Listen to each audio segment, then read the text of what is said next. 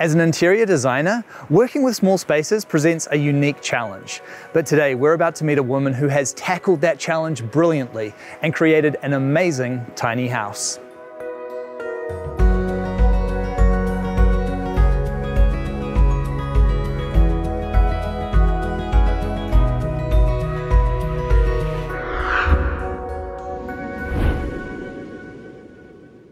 Hi Priscilla, how are you? Nice to meet you. Lovely for you to be here. It is lovely to be here, and this is such a beautiful home you've created here. Thank you so much for saying that. I appreciate you coming. So first of all, can you talk to me a little bit about how this came to be? We bought this section, and then when we were happily walking through the grass, we thought, oh, it would be quite lovely to do a little house where we can house our friends and family and also potential some guests in the future.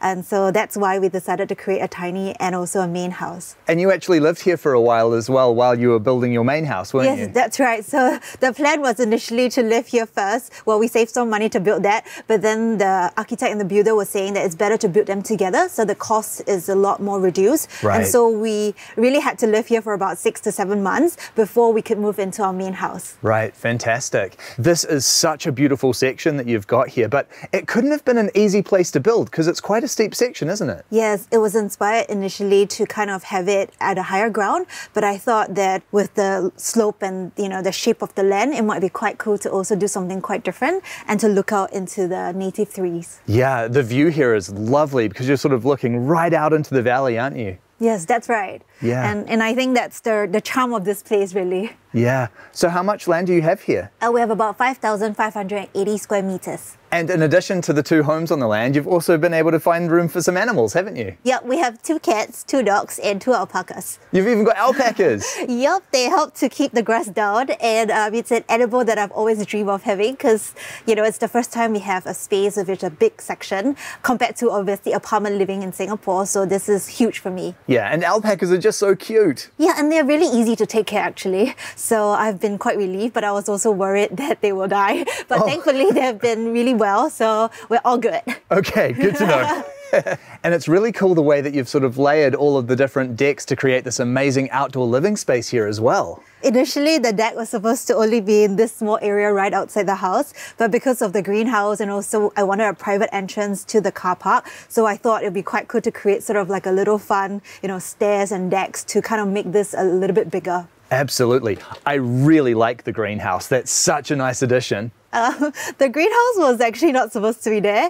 I kind of built it because I really wanted to keep a round table that I have, and so I built that around that actually. But it's been quite a dream because we can actually have friends over and we can sit there, not even in the day, but also at night when we have the string lights on. Oh, beautiful. It really is just such a nice addition, and it just adds so much to the outdoor living space where you can have an undercover area to enjoy a meal or relax and entertain friends. Yep, that's right. I think the charming thing people always thought is that a greenhouse is just for plants, but then I kind of changed that notion to make it sort of a livable space as well. And behind the home, I see you've got the shed there as well? Yeah, the shed is our laundry room because the house is too small. I mean, I was only living here for 6 months, but we have a lot of stuff, so it was really used as an extra storage as well. And I think especially with laundry, if you can keep that outside of the home, it's really nice to do so. Yeah, definitely so. Yeah. It saves a lot of space. A lot of space and a lot of noise. Exactly. That's the perfect reason why it was outside. Yeah. But you can only do it on a sunny day. Exactly.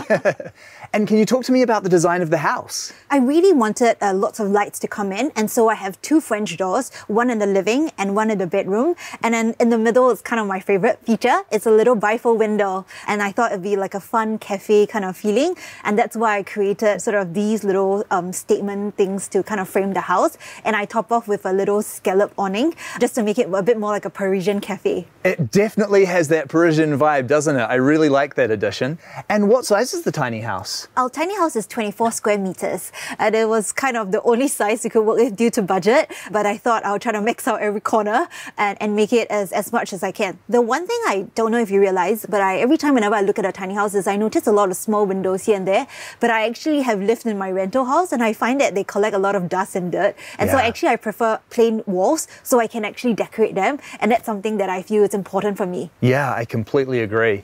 And I love the color scheme of this house. The black and white is just such a nice look. I think when it comes to the color of the theme, I'm kind of safe person. So I thought white is really timeless. And I think that for something that's small, maybe going a lighter color can kind of create the illusion that it's bigger. And that's why I went for it. And you, of course, are no stranger to good design because you actually work as an interior designer, don't you? Yes, it's kind of like my own thing. I mean, I come from Singapore actually, and we are very used to apartment livings, small apartments really, but this is the really first time that I've created the tiniest home I've ever did.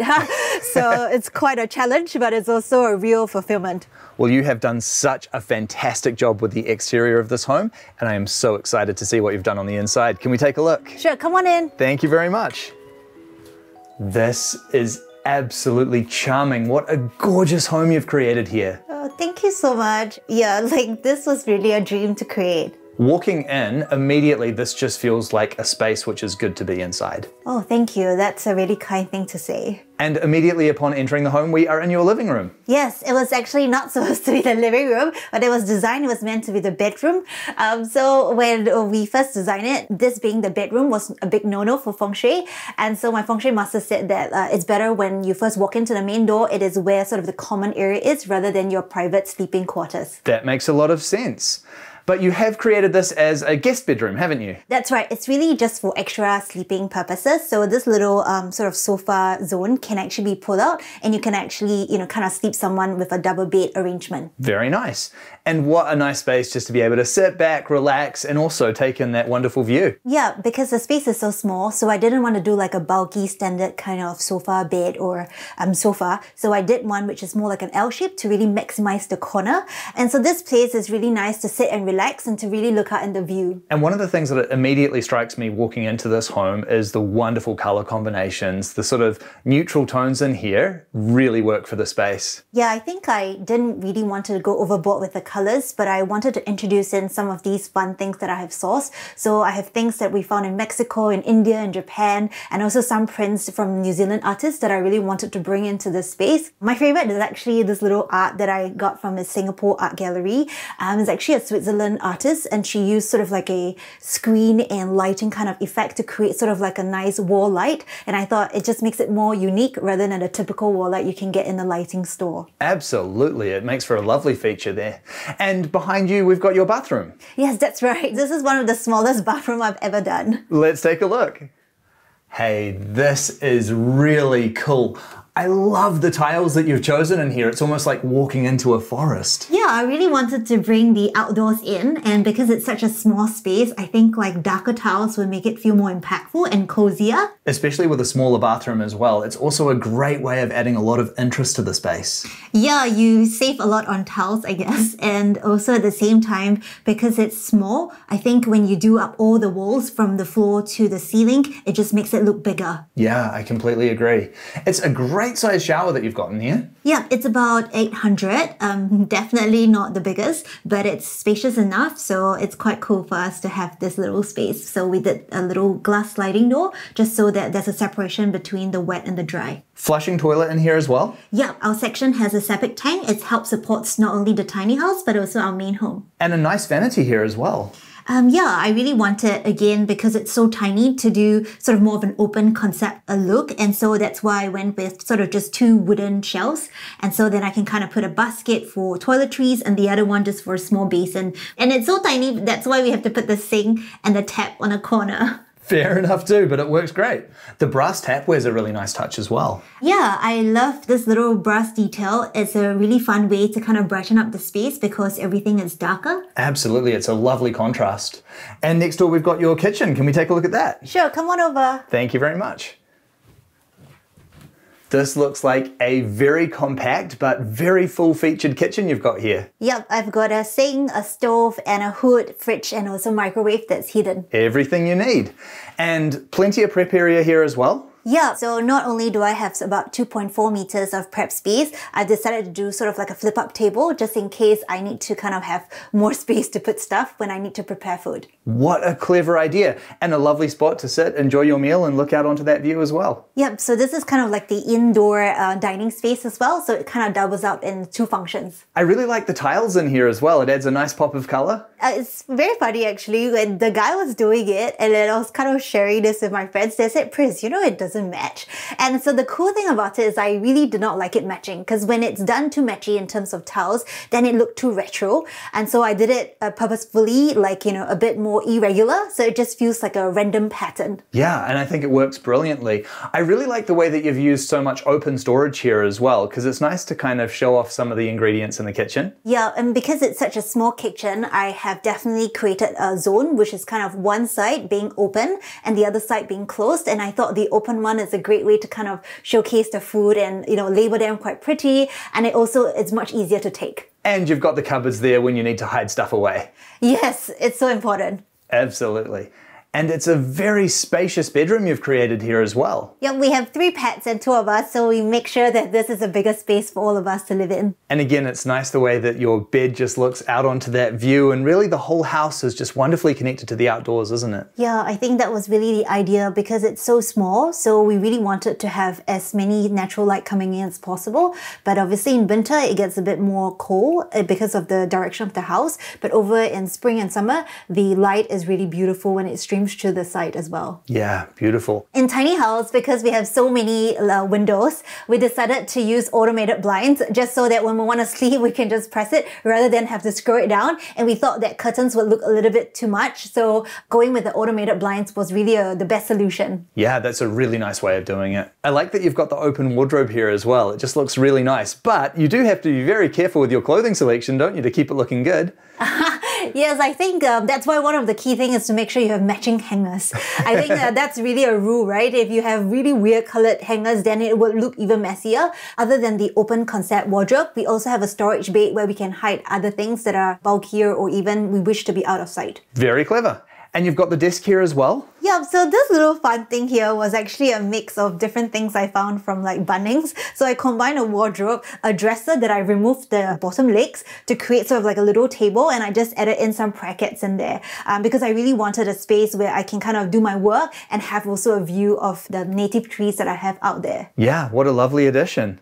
So you lived here for 6 months while your home was being built. What was the experience of living here like? I actually really love it because I think it really helps you to kind of stop shopping and it makes you really focus on what you have, and then you remove sort of what you don't have. So every time I have a shopping policy where if one goes, then I can replace the other one. And so I think it helps me to really curb my shopping habits. Fair enough too. And now that you have moved into the main house, what an amazing place you've created for your guests. Yeah, I think whoever has stayed here really loved the view and even just that little fun thing where they have an extra outdoor space to live in. So I think it's been quite a dream to be able to create this from scratch. In this tiny house, I've had my grandparents stay here, my father, my mother, my aunt, and so just in March they came by, and then like the main house was totally full, and then we had to spill people here. About 4 of us were living in this tiny house too. That's just so cool, because especially when you do move overseas, being able to have a really welcoming, comfortable space for your family to come and stay is just so important, isn't it? Yeah, it is. And sometimes if like the house is too busy, I also come here to do my work. It's like a little nice retreat. I think living in a smaller space has taught me that if it's designed well and it kind of fits all your functions, it's still a beautiful home. And it's really the people inside the house that really matters. It's not so much the size of it. My husband and I, when we first bought this land, we really thought it was so crazy to build something from scratch. And here we are. It's also the first home that we stayed in that was kind of ours. So it's really special to me. We are really proud and really blessed by this place. And can we talk about the cost that was involved in building this project? So it was about 150, and it was not a cheap amount because we added in like the deck to extend into a bigger outdoor space. But I think it's worth it because it's really huge and beautiful. I completely agree. This is a great result for that money. And with your home and the tiny house now complete, what does the future hold for you now? I think it's maintaining it. The reality is that I'm really new to New Zealand, so I'm hoping to see what are some things I can do to kind of upkeep it. But I'm really hoping to one day maybe add in a little hot tub or maybe a little nice shelter just so that the outdoor experience can be even better. I completely agree. You've got to have a hot tub. Yeah, well, I'm saving up for it. Well, Priscilla, I just think this is such a beautiful and welcoming space you've created here. It was a wonderful home for you, and I love that it is now a fantastic place for your guests to enjoy. Thank you so much for sharing it with me. Thank you so much for coming. Great to be here. This is such a beautiful home. Priscilla's skill as an interior designer has completely come alive in this house. But what I love most of all is watching her face completely light up when she talks about this home. That's when you know you've created something very special.